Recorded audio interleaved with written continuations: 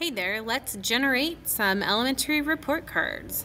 So head on over to Instruction, and under Reports, select Report Card. And this is if you're in the flyout menu. If you are in the list view, under Instruction, it'll be Reports and Report Card.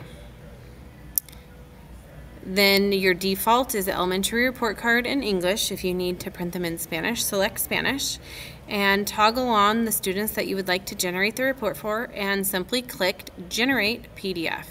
It will generate for you.